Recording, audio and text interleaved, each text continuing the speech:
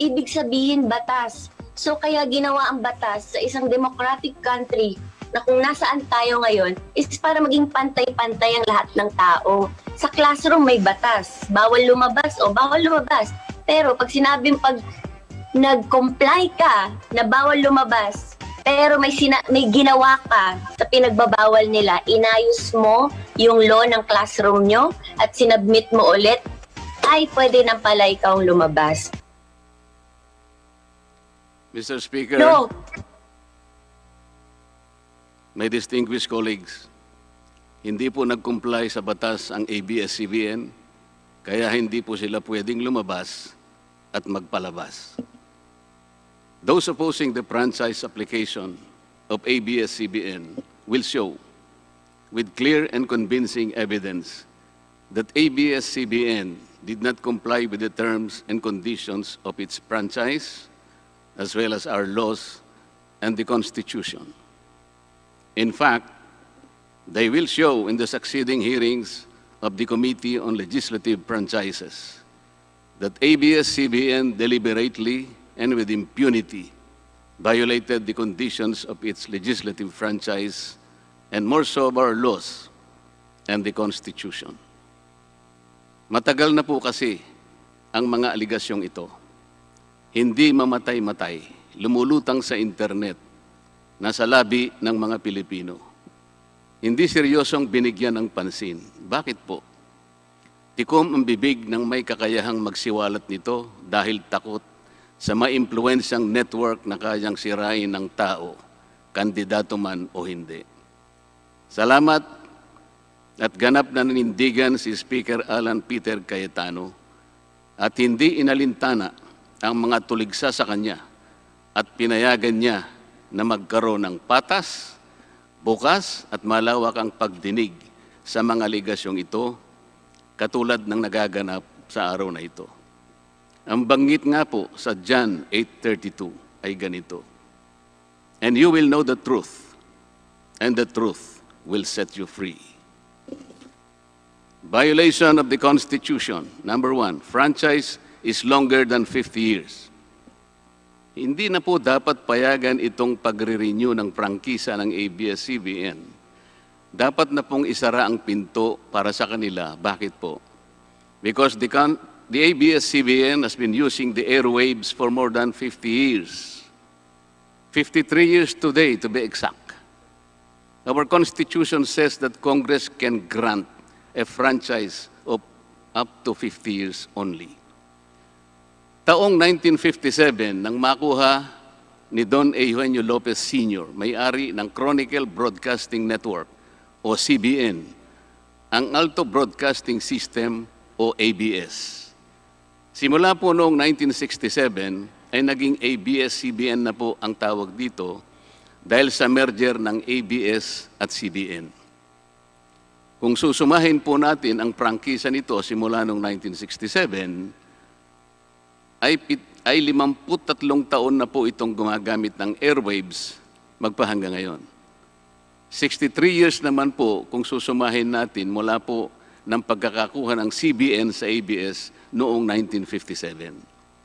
The Committee on Legislative Franchises should not allow itself to be used by ABS-CBN to again circumvent the Constitution and violate the categorical 50-year limitation imposed on franchises. Hindi na po dapat buhayin muli ng Kongreso ang prangkisa ng ABS-CBN sapagkat ayon po sa ating saligang batas, ang buhay ng prangkisa ay hindi dapat lumampas ng 50 taon. EDSA Revolution. Siguro po may mangangatwiran at sasabihin ng ganito. Isinara naman nung martial law ang ABS-CBN. Di po ba?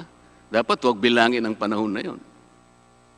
Tanggapin po natin sandali na isinara nga ang ABS-CBN simula Setyembre 23, 1972, pagkatapos na ideklara ang martial law.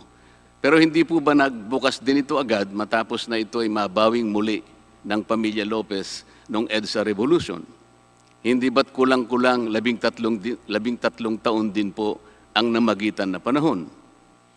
So let's assume that we subtract 13 years from the 63 years that ABS-CBN has been in operation starting 1957, when CBN acquired ABS.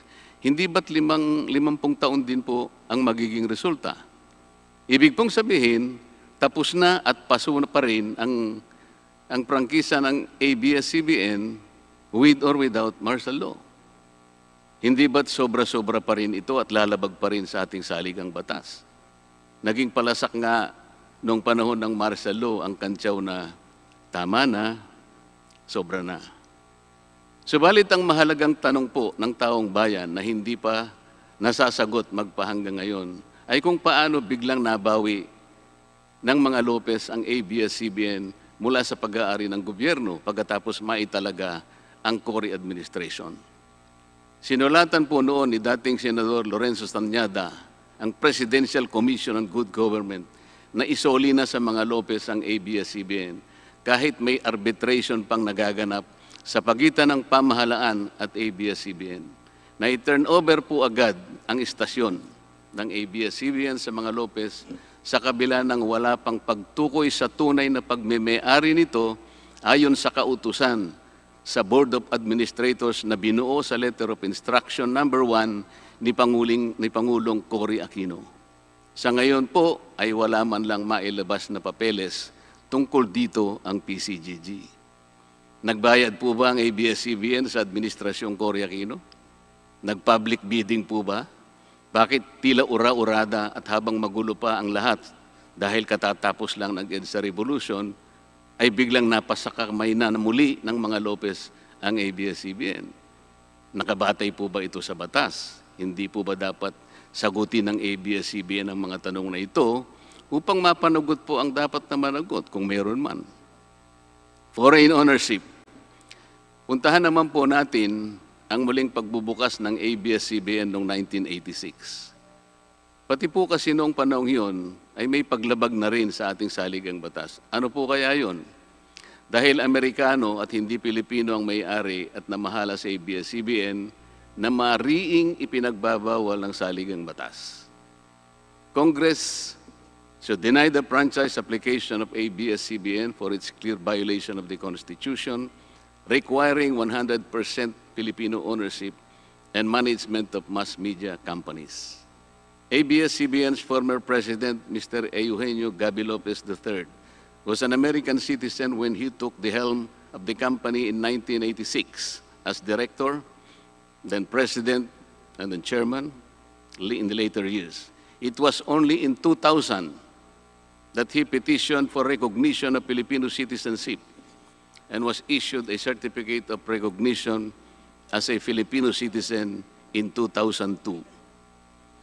At kahit sabihin po natin wala na ngayon sa management ng ABS-CBN si Ginoong Gabi Lopez, nagpatuloy pa rin ba sa paglabag sa saligang batas ang ABS-CBN? Opo. Dahil magpahanggang ngayon ay nagbebenta pa po sila sa mga banyaga, mga hindi Pilipino, ng pag-aari o ownership rights ng ABS-CBN.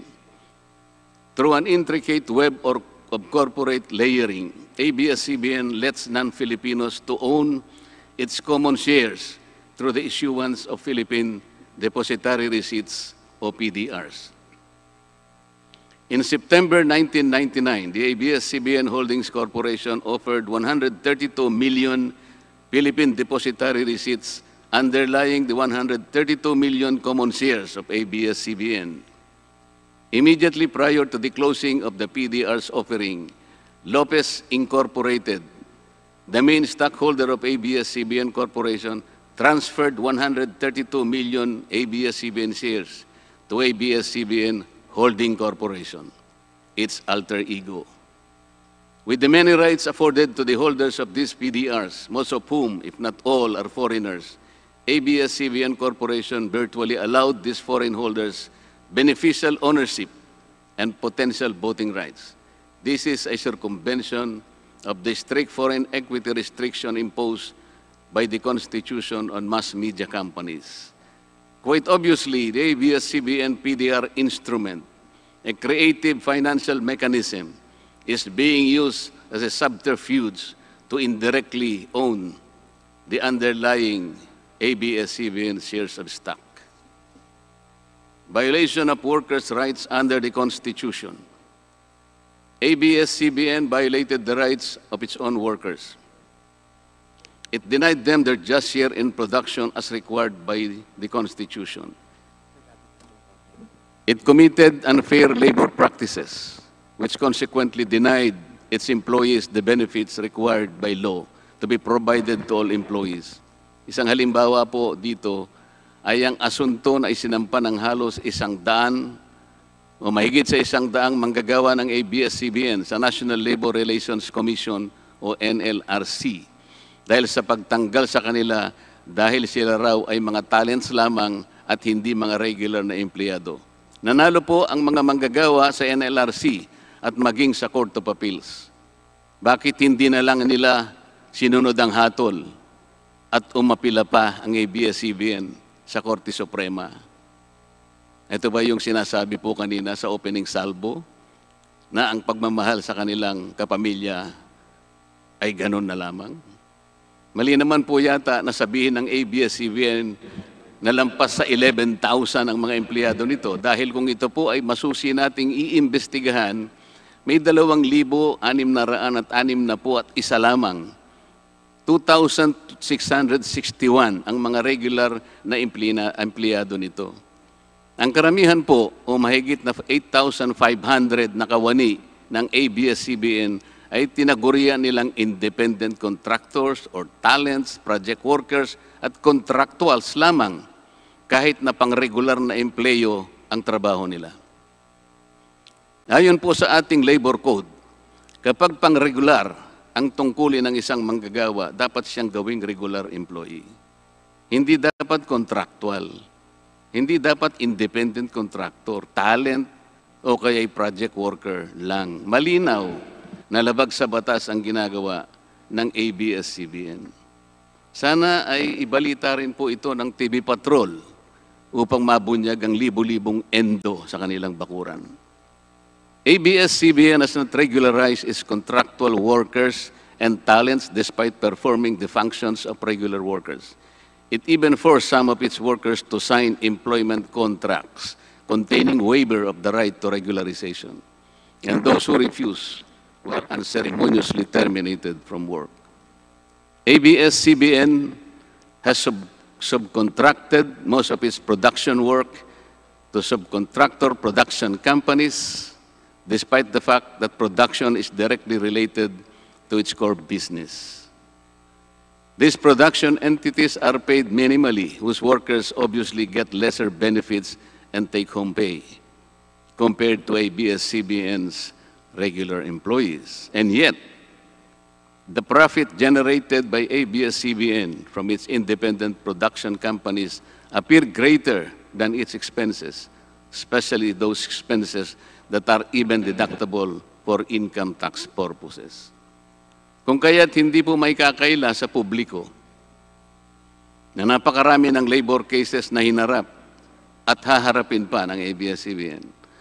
Ang masaklap pa po dito ni hindi nagbibigay ng contribution ang ABS-CBN para sa benepisyo ng kanilang mga empleyado. Dahil po sa 2,661 lang ang regular employees nito, ang mga ito lang ang may benepisyo. Ang iba po na mahigit 8,500 na nagtatrabaho sa ABS-CBN ay wala po ni katiting na government-mandated benefits na natatanggap katulad ng SSS, PhilHealth o kaya Pag-ibig. Kanina po sa opening salvo, narinig po natin na ang kanila pong isinasangkalan ay yung kanila pong mga kawani, mga manggagawa. Ang kongreso pong ito ay nakikidalamhati. Nalulungkot din po. Bakit naman po hindi? Kung pwede po nating ipaghalimbawa, sandali lamang po, ang ABS-CBN sa isang jeepney driver. Alam po niya na wala siyang prangkisa. Nagsakay po siya ng napakaraming pasahero. Yung mga pasahero naman po, bago sumakay doon, hindi naman niya tatanungin sa driver, Mamang driver, mamang chopper, kayo po ba ay may prangkisa? Yung rota po ba ninyo, pinapayagan yan?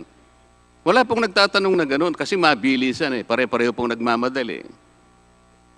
Ano pong masita siya ng LTFRB? Gagamitin po ba nung driver na yon o nung taxi driver na yon o yung bus operator na yon? Kawawa naman po yung pasahero namin kung patitigilin mo ngayon. Meron pong pupunta sa ospital, meron pong pupunta sa trabaho, meron pong pupunta sa eskwela. Napakarami pong gawain itong mga taong ito.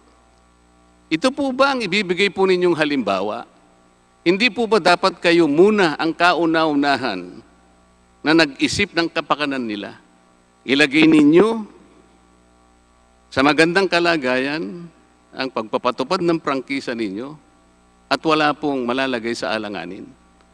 Huwag po ninyong isasangkalan ngayon ang inyong mga manggagawa at kani-kanilang pamilya. Hindi po ganun. Sasagutin po ninyong aligasyon na ito, hindi po sa pamamagitan ng emotional appeal.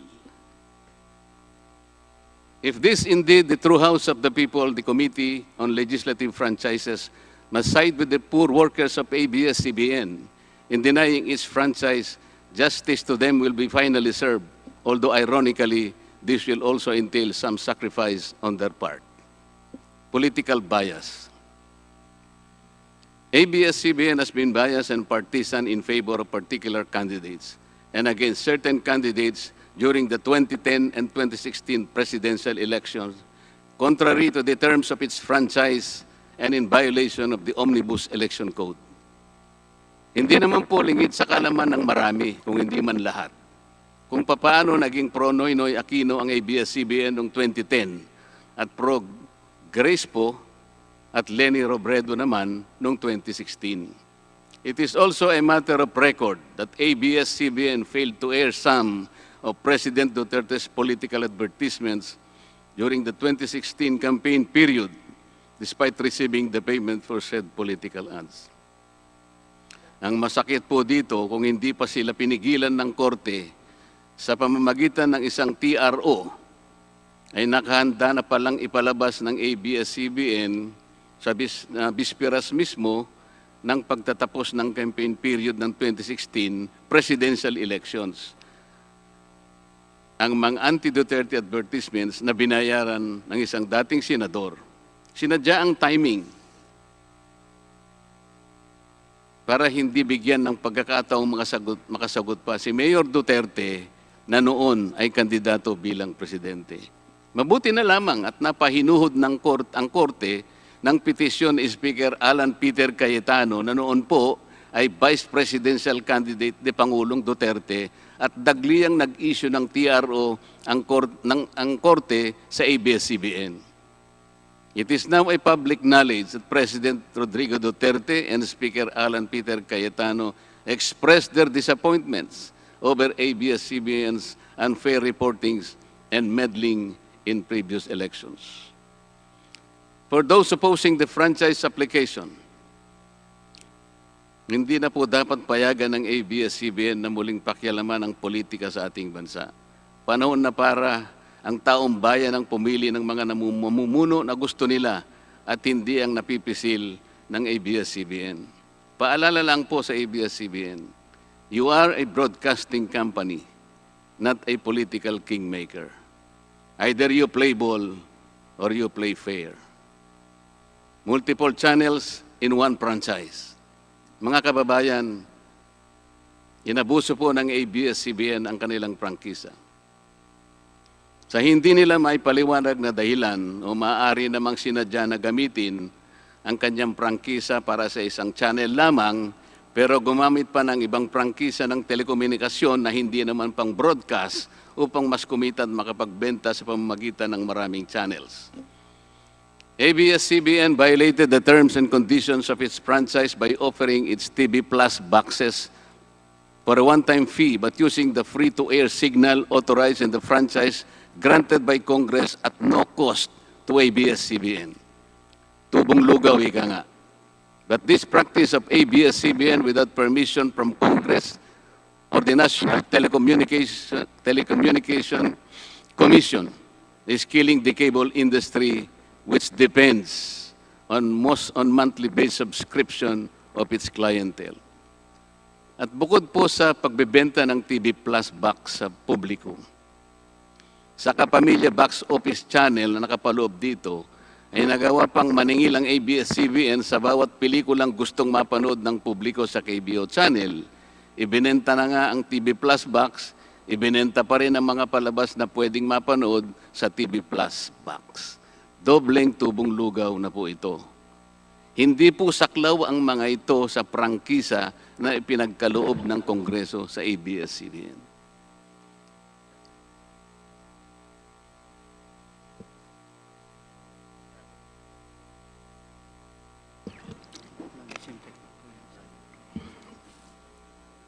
ABS-CBN, contrary to the terms and conditions of its franchise, operated this pay-per-view channel, otherwise known as the Kapamilya Box Office, or KBO, without a valid permit from the NTC, and despite NTC's order to refrain from operating a PPB until the issuance of an appropriate guideline for the same, ABS-CBN continued its operation until the expiration of its franchise on May 4, 2020. Tax evasion. ABS-CBN also violated the terms and conditions of its franchise by engaging in tax avoidance schemes, which deprived the government of the much-needed revenue. It used its wholly owned subsidiary, Big Dipper Digital Content and Design, Inc., a PESA-registered company, as tax shield. Its main customer is ABS-CBN Hungary. And because of this unconscionable tax avoidance scheme, ABS-CBN alleged effective tax rate in 2018 was at negative 5%. This means that ABS-CBN managed to avoid paying taxes in 2018. Bakit po ang GMA7 na hindi naman kasing laki o kasing yaman ng ABS-CBN ay nakapagbayad ng buwis sa pamahalaan ng 1.6 billion pesos noong 2018? Samantalang ang malaalamat na ABS-CBN ay walang binayarang buwis. Bakit naman nakalibre ang ABS-CBN noong 2018 sa negative income tax nila na 84 million? Ibig sabihin po nito ay may tax credit pa ang ABS-CBN at ang gobyerno pa ang lumalabas na may utang dito. Wala pong pagkakaiba ito, mga kababayan, sa isang taong nangutang sa tindahan, binigyan pa ito ng sukli. In 2019, ABS-CBN again did not pay its rightful taxes. It avoided this by entering into compromise agreement with the Bureau of Internal Revenue, with the latter accepting the settlement of 152 million pesos plus from ABS-CBN, equivalent to only 40% of its assessed deficiency in income tax, value-added tax, and documentary stamp tax payments. But this is only one among the 4 other cases lodged by the BIR at the Court of Tax Appeals, all of which were also settled by compromise. Bakit po ganun? Hindi po ba nando sa prangkisa ng ABS-CBN na babayaran nila lahat ang rightful taxes? Kinakailangan po bang sila ay habla pa ng BIR bago sila mapilitang makapagbayad lamang kahit settlement lamang? Ang linaw po ng kanilang prangkisa na babayaran lahat ang kaukulang buwis. Bakit kailangan pong sila ihabla at idemanda pa ng BIR para lamang sila ay makapagbayad? There are also allegations to date that ABS-CBN's Lingkod Kapamilya Foundation, ALKFI, is being used as ABS-CBN as tax shield, and that ALKFI also failed to file donor's tax return and pay the donor's tax. Ito po ang mas nakalulungkot dito, mga kababayan. Kapag politiko o government official ang nagkawang gawa, epal ang tawag dito ng ABS-CBN. Kahit mula pa sa sariling bulsa ng politiko, ang pinanggalingan ito. Pero kapag ito ay galing sa lingkod kapamilya, puro pangalan ng ABS-CBN ang kanilang pinangangalandakan, katulad po ng nakita natin ngayon. Alam naman natin na galing naman sa lahat, sa mga donors ang pondo na ginamit nila. Meron po kayang nanggaling sa yaman ng ABS-CBN. Di baling ang pantulong ng ABS-CBN ay galing sa donasyon ng ibang tao. Di baling ang perang pantulong ay mula sa tax avoidance ng kumpanya. Ang mahalaga ay mapalabas nila sa pamamagitan ng sa mamamayan, katulad po ng nakita natin ngayon na napakabuti at napakabait ng ABS-CBN.